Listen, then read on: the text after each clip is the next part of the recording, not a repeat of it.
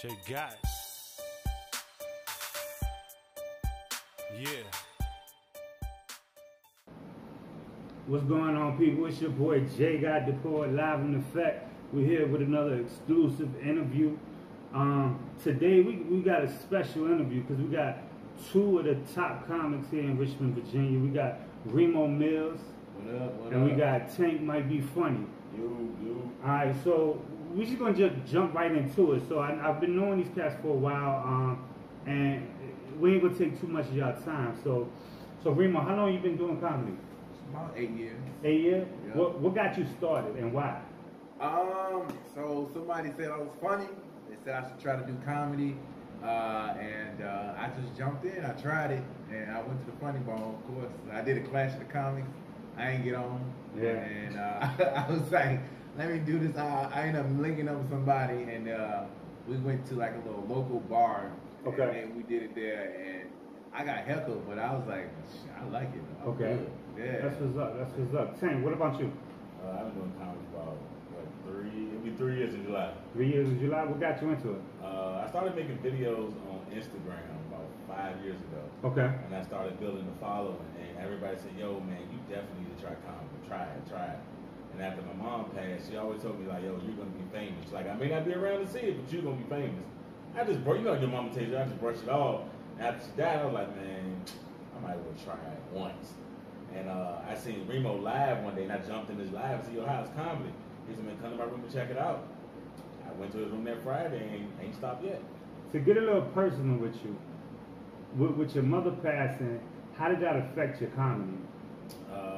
It made me want to do it because of what she said. Like at first, I was just, whatever. I'll just keep doing my videos on Instagram. Maybe I'll get famous off that. But when everybody used to tell me at jobs, they're like, hey man, you're supposed to be funny. You need to be a comedian. Whatever. When your mama says it's like ironclad, like, oh yeah, it's real. Yeah. So when she died, I was like, man, I gotta make her proud because I couldn't do it while she was here. So at least one thing I can do is at least she can at least know I tried. Okay. So I wouldn't have felt right if I didn't try. Okay, to piggyback off of what you said, when he actually hit you up on the live, how was his first set when he came to your room? I mean, he did all right. I mean, it's the first time. Like, one thing I know, like, every room I run, you know what I'm saying, I just want people to be themselves. So Got once he himself, he good. Got you. So why did you start doing rooms?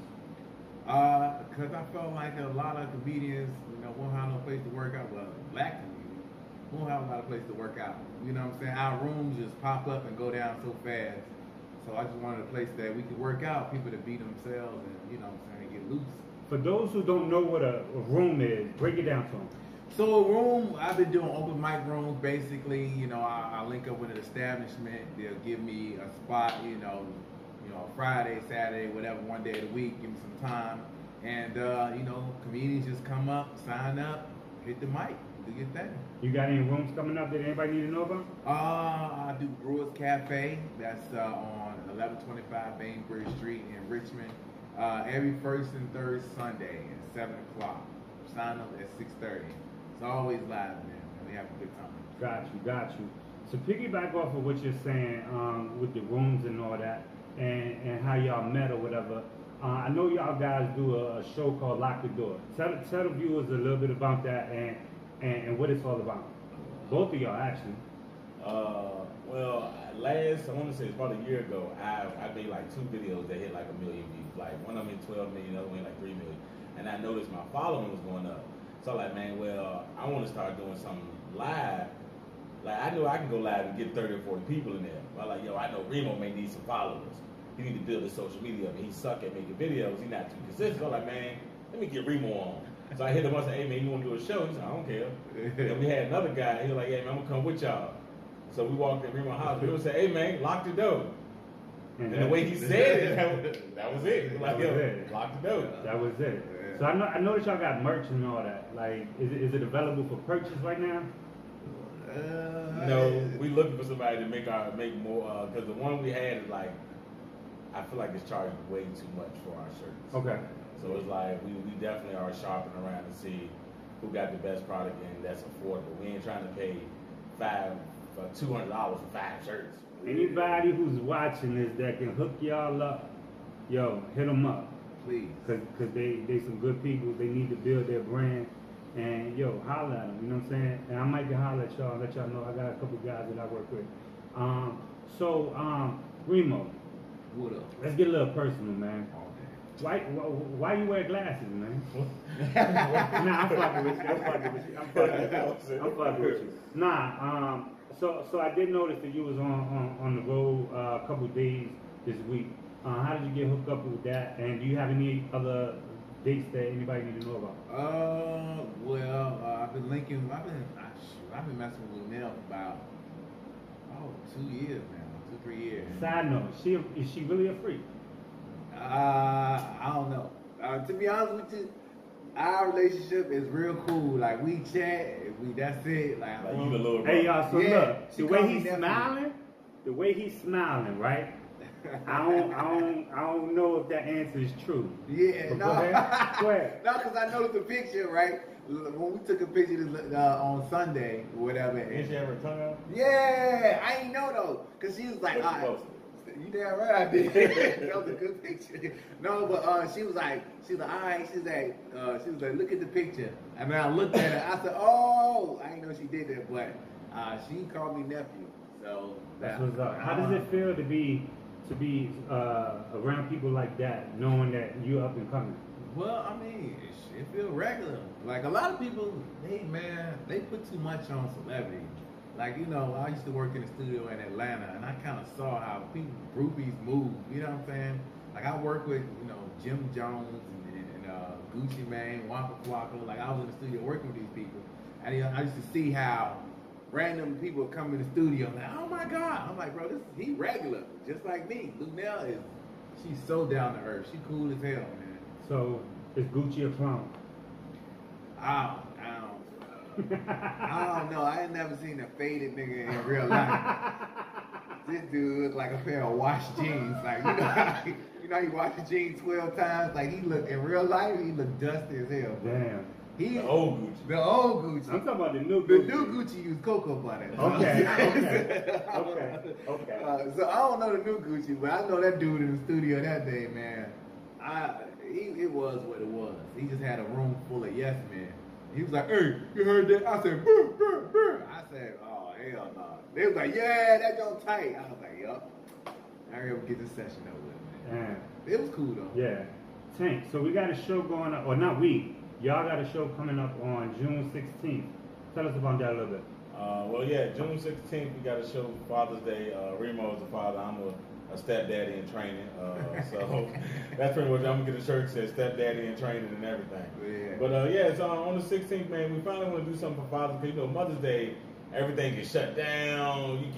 Mothers get everything. Dad, you get a pair of socks, like, all right, you good. So we want to bring the fathers some laughter, possibly give away some stuff at our show, and definitely going to pretty much cater to the dads that day. Yeah.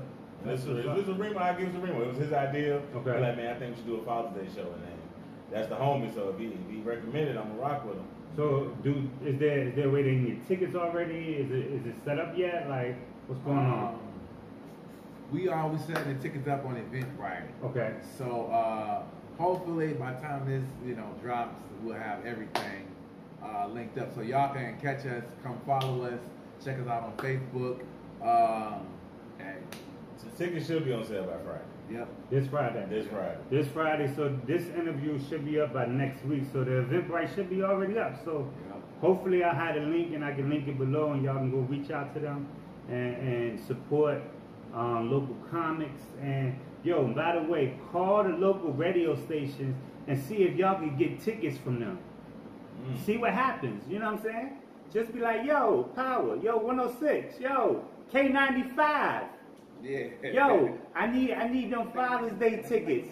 You know what I'm saying? See what happens. If they say no, be like, yo, y'all need to get on and support the local comics.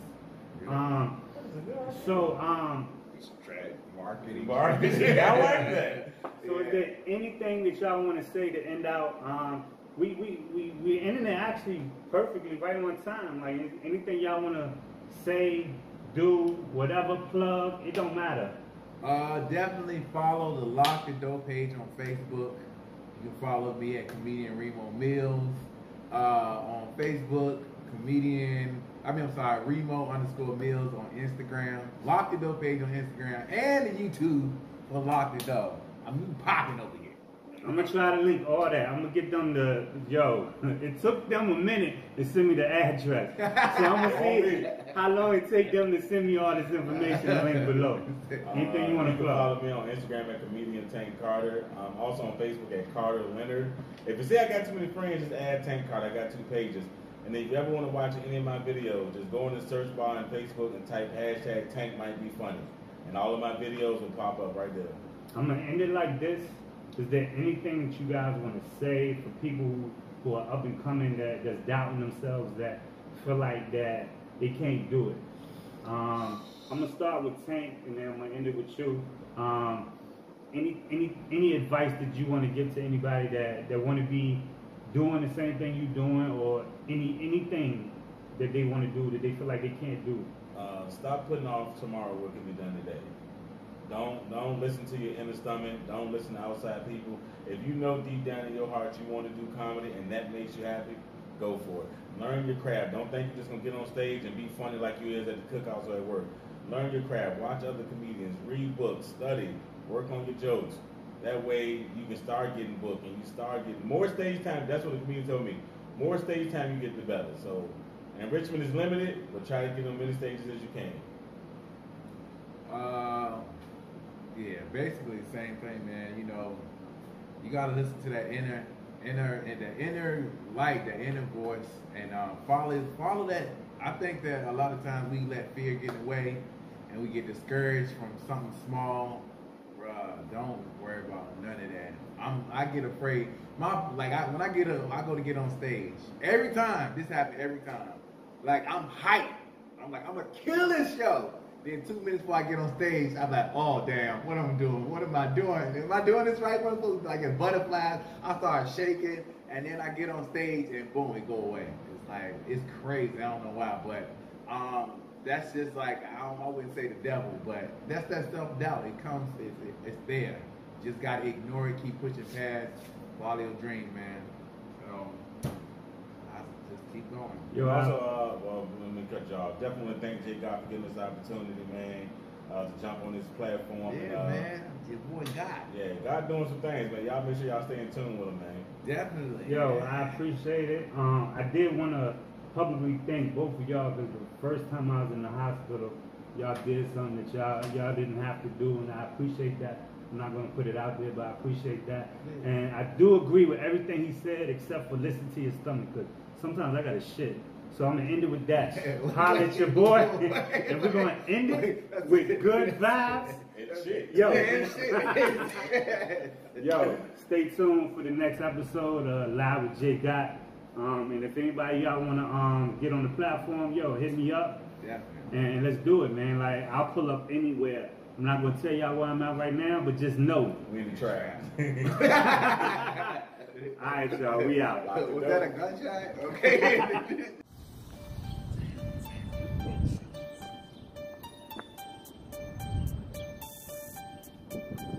jGott.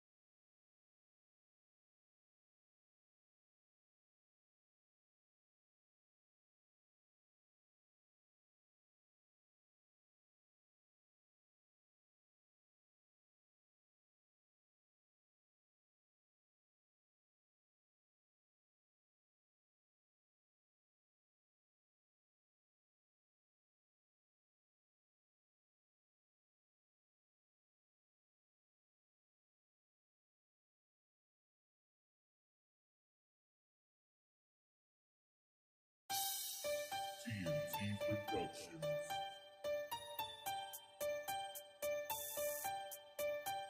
Jgott. Yeah.